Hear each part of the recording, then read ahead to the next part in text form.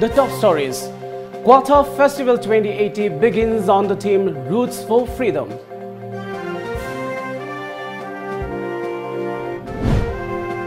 The 12th edition of Haipou Jadonang Memorial Football Tournament 2018 kicks off.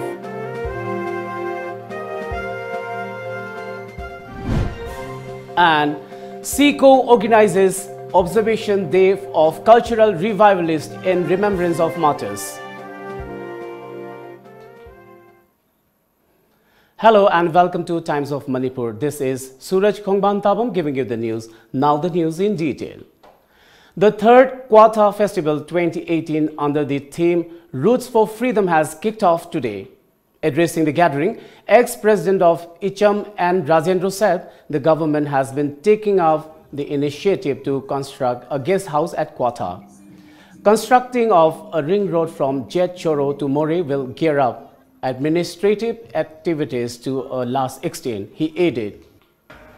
Guest house amai koi Kwatha gi khunok sari na laukthokrabani maramdi mi hek lakpa matamda yamna kaino tongna ba haida aduma mamang do laukthokrabani aduna simaina akhoi gi sense ama porko pami ba lengak sida akhoi khudimang mateng pangjalerga akhoi gi ngasai gi sigi si chume nan unaba matamda akhoi Kwatha gi ai phongna dum haijaramage ko lai khoimam leiriba jaga dune akhoi gi mongkham leiriba jaga dune amtang pupir o haibane ba Kwatha lakidre adubu haiba akhoi gi committee duna borderline ya dun ka akhoi gi committee ma sem gi duna lit tawra madu onam sem na pisan grabani haiba Kwatha na yam saiba akhoi gi lining lambi de sangjari bai gi sinau sing yamna nungai tan leiriba akhoi lamdu bawdi loksan da ya de haiba sigi wakal onam sem da leir kan madu gi poto Kwatha da numin mari ni man gi yogbir o haiba Kwatha na yoktab da gi akhoi ju sangu bani area da gi poto khangni na akhoi onam sem da yorga madu poto yokrabani soi soi da madu makte akhoi ningma thungani haiba gi thajaba lei.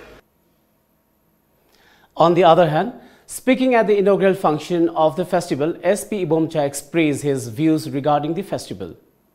Lanai joiba natragana koi group ko ba nungai na tab le gasu koi Kwatha gi swaida nungai na tab do hongdok tana tawdu tawbiraganu maramdi masina turisingda aduga Kwatha gi praja singda sense of security mangi aduga leiba lamdam sing mi sing dasu atai atopasingna singnaba heli ai masin tangdi ai apden tawgeningi. Now let's have a short live telecast of Kwatha Village Festival. Yung shit na una shilingli Nung suju na shajin di chonli May kuku na buwa may nanguli Magkol ko na tamoy si Aire Chat lang kira ay bukhado Tumang chat lagi ay bukhado tuna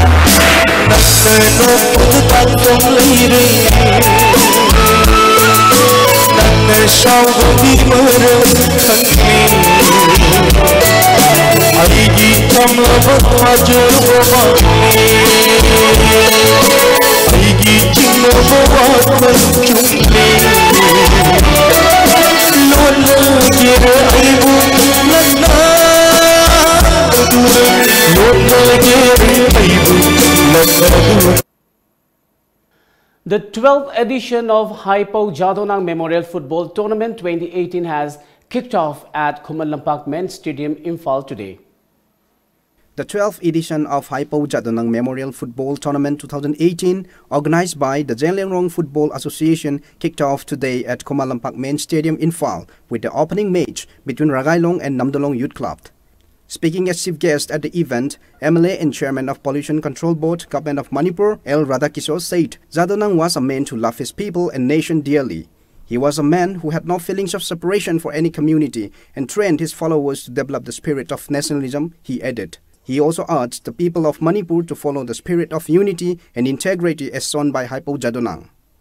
Mahagna hilingi matamda takpiram liba mahagna utpiram liba nationalism gi maraipak nungsibagi majati nungsibagi adugi wakhalo na de khoi ngasi fawada ai khoi kawbu ngamde loinana tungda chahi kaya ai khoi century kaya mahaku kawdaba haibase ai khoi jati sigi ramdam sigi ai khoi khudingmakki ai khoi daitani haidana ngasi gi singma tanja silojaraga ai hakna lawthoksere. Chairman of the organizing committee and CEO of Tamenglong Autonomous District Council, Lipu Gangmai, also asserted that the main objective of organizing the tournament is to enhance the spirit of brotherhood and unity, particularly among Jadonang communities living in Assam, Manipur and Nagaland, and to strengthen the bond of love among various tribes and sub-tribes in the state. We are trying to focus that the communal harmony of every tribes and sub-tribes of the Nagas and the Manipur in particular, to show that we are also part of the Manipur and we are also part of the Jadonang fraternity. We are here in Kumalampak Main Stadium in Phal, where the 12th edition of Jadonang Memorial Football Tournament 2018 is about to start. And as many as more than 34 players or teams from different villages, different districts of Jadonang will be participating in this auspicious tournament. Blessing Yangmai, reporter Times of Manipur with the camera person, Loya, reporting from Kumalampak Main Stadium in Phal. Southeast Asia Cultural Organization SEACO organized Observation Day of Cultural Revivalist in remembrance of all the departed souls who contributed in preservation of indigenous Meitei culture and religion, which were once overshadowed by kings and Brahm Samaj. The observance was held at lamjingbatomtv Palace compound today. Speaking as a chief guest at the observance, CAF and PD Minister Karam Sam said, according to the history, many who follow Meitei faith left the state as the king strictly banned the people from practicing and following the indigenous Meitei religion and its associated rituals. Some of them stayed grounded and others were enslaved at another place. He further mentioned the need for today's generation. Despite stringent laws and punishments, they found it is not overrated to praise them.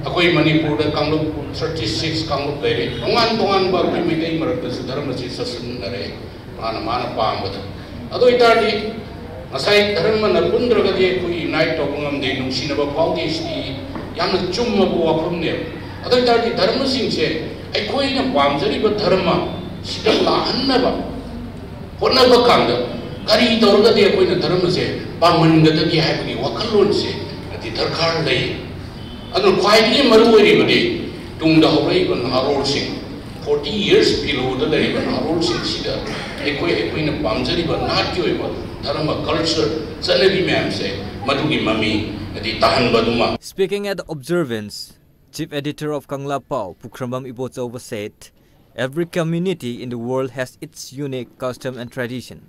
Our script and dialects are similar to that of our parents, and following the tradition marks our identity. One should be proud of his or her tradition, and individuals can follow any religion, but he or she should never forget the roots. The identity of a person is exemplified by the individual's language and culture.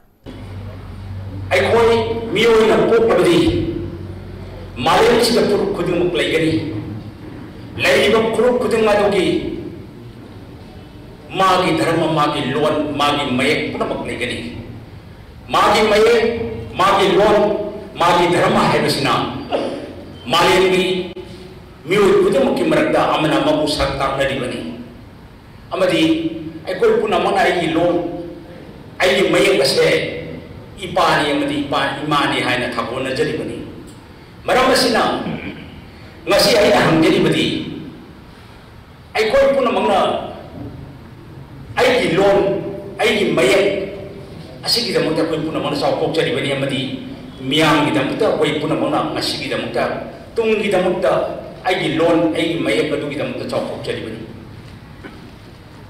Samaja sida ngasi kimiro ng mana nimba mana pambala suantin suancat pada karso kay beliti amana madu koy kaling kata na ba madi adu mo kanino puna masih kiyang kaso ay kray di hori ay kanano ay la suantin suan kanino ay dharma na kanino ay yek salay na kanino ay na kanino ay mudu ay kang badam ni. Floral tributes were paid to the photos of the martyred souls. Minister of CAF and PD Karam Sham, President of SEACO Head Office Kolomsa Achobi Kuman, and ex-MLA of Pasoi Assembly Constituency Sapam Keba were attended the observance as chief guest, president and special guest respectively. Advisor of SEACO Head Office Akham Langol, President of Editors Guild Kogendra Komdram, social activist Maitram Lokendro and advisor to SEACO Head Office Longzam Sanatoy were the guests of honor at the observance. Unknown persons exploded an IED in front of the office building of LYS Sales Private Limited, a company which deals with iron and cement products. The explosion occurred at Kwatha Makha Thokchomlekai around 4:40 this morning. Fortunately, no one was hurt in the incident. Unknown persons exploded an IED in front of the office building of LYS Sales Private Limited, a company which deals with iron and cement products. The explosion occurred early morning around 4:40 today. The glass doors and other items belonging to the office were damaged in the explosion. According to the information culled from the blast site, the owner of the office, Laisram Yaima, had noticed a black polythene bag at the entrance of his office before the explosion took place. He looked at the bag closely out of curiosity, suspecting that the unattended object could be anything. He moved far away from it. The bomb exploded shortly about 2 minutes later. Fortunately, no one was injured in the explosion. A team of Singjamai police station reached the blast site to take stock of the situation there. High-ranking officials of Imphal West District Police have initiated an investigation into the incident. The identity and motive of those who planted the bomb is yet to be established. Yet another explosion took place at Kangpokpi a while before the Kwatha blast today. Unknown persons triggered a powerful IED in front of MS Manoj store at Upper Kailhang, Kangpokpi Ward number 5 under the jurisdiction of Kangpokpi Police Station around 4 this morning. Portion of the store was damaged in the powerful explosion. However, no one was hurt. Police have initiated an investigation to establish the identity of those responsible.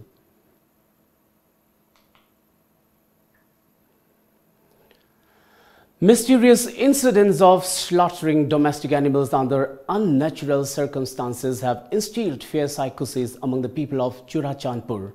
Domestic animals are found slaughtered at various households in the area for the past 1 week. One such incident occurred at Chengkonpang locality in Churachandpur district. The slaughter is suspected to have been done without using knife, blade or any other weapon. According to sources, many chickens and ducks were found slaughtered, but the meats were left uneaten in front of the livestock owners' houses. Besides, unripe bananas were found destroyed, while the ripe ones were left out at the garden of the one of these households. The unnatural killing of livestock started on October 27 and it's still continuing. The last incident occurred on November 1st at one of the households in the district. The strange incident has scared the villagers who have now started taking turns for night vigils since a couple of days. The locals of the area said they do not believe that the unnatural killing and slaughtering were done by some animals, humans or any other living being, but probably by some supernatural elements. After their impeachment from the NSCNK self-styled chairman of the outfit, Khango Konyak and spokesperson Isaac Sumi left their base camp at Taga Fort, Nagaland. They reached an undisclosed place in Nagaland where they have been accorded a warm welcome. Khango Konyak took over as self-styled chairman of the outfit after the death of Kaplang in 2017.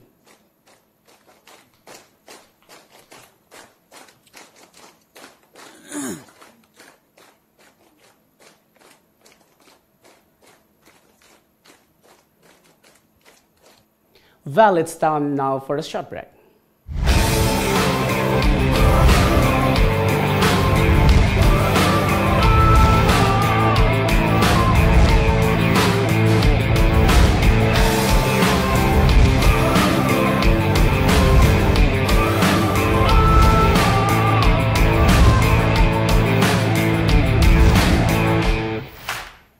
Welcome back after the break. A documentary film titled Chara Iong, based on the traditional handloom products of Manipur, was premiered at the City Convention Centre, Imphal today. The documentary film was produced by Directorate of Handloom and Textiles and scripted by Motua Bahadur. This is one of the great contributions of the renowned director Ningthaucha Lancha in the field of motion picture, with an aim to promote the culture and tradition of Manipur. A discussion on the film was also held in connection with the premiere show.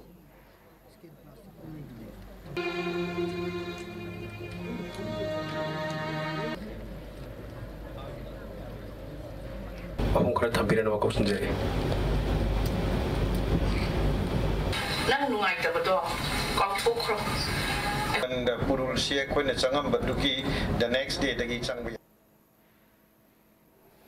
all preparations are complete for the 12th Mega Marathon Manipur to be organized by the United People's Front UPF under the aegis of Manipur Athletic Association. In connection with the marathon, Chairman of the subcommittee Roman and Vice Chairman of the organizing committee and Rupachandra distributed uniforms for the members of the media subcommittee of the marathon at the office of Manipur Athletic Association today.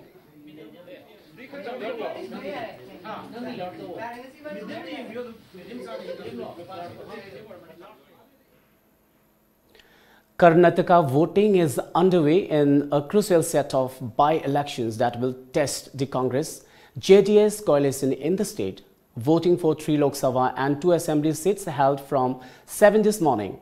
Congress and JDS have fielded joint candidates in all the seats. The JDS will be contesting the Mandya and Sivamogga Lok Sabha seats and the Ramanagara assembly constituencies, while the Congress has put up candidates in the Lok Sabha seat in Ballari and assembly seat in Jamkhandi. The results for the 5 seats will be declared on November 6th.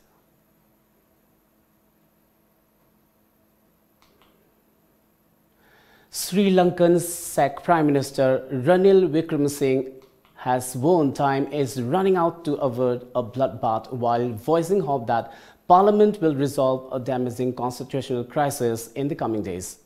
Wickremesinghe, who has been holed up at the Prime Minister's official residence for more than a week as thousands of supporters gathered outside, said that desperate people could cause chaos on the Indian Ocean island. The 69 years old was sacked out of the blue on October 26 by President Maithripala Sirisena, with domineering former President Mahinda Rajapakse named in his place.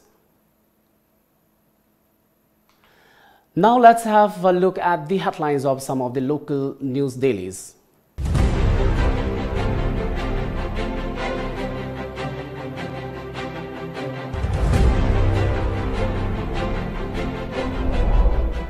The Sangay Express. Excess water to be used for power generation. Manipur Chief Minister calls for review of APSPA. Ordinance in lieu of pending bill, JCILPS. The People's Chronicle. No state officials as Ministry of External Affairs led team surveys border. After Manipur University fraud, Bank of Baroda fleeced again. Biren only Chief Minister to speak of Hill Valley enmity, MLA Lokeshwar. Prop panel unseals Manipur University documents. Bid to deconstruct history of Manipur worries Chief Minister. Imphal Free Press. India-Myanmar officials inspect border. Inspection conducted without state administrative officials. JCILPS demands new ordinance in lieu of Manipur People's Bill till it is enforced. Tamenglong district selected under Hill Area Development Fund, Chief Minister. The Morning Bell. Can totally remove UPSPA due to security reasons, Chief Minister Biren. JCILPS demands introduction of ordinance in lieu of Manipur People's Bill 2018. EPMM working to end preventable maternal deaths. Tamenglong district selected under Hill Area Development Fund, Chief Minister. Nagaland to sack around 3,000 untrained teachers.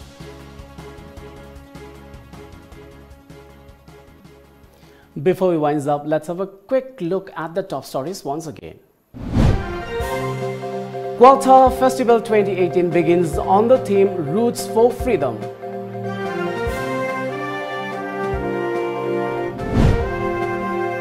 The 12th edition of Haipou Jadonang Memorial Football Tournament 2018 kicks off.